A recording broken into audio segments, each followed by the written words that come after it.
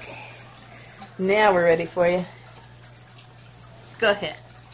An old man going down a lone highway came to the evening cold and gray, to a chasm vast and deep and wide, through which was flowing a sullen tide. He crossed in the twilight dim.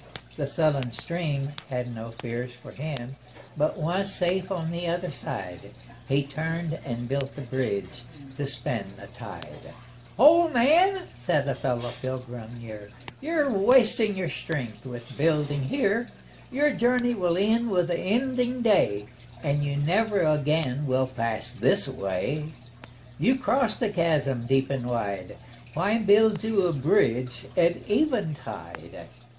The builder lifted his old gray head. "Good friend, on the path I have come today," he said, "there follows after me a youth whose feet must pass this way. The sullen stream was naught to me, but to that fair-haired youth may a pitfall be. He too must cross in the twilight dim. Good friend, I'm building the bridge for him." Very good. Very good.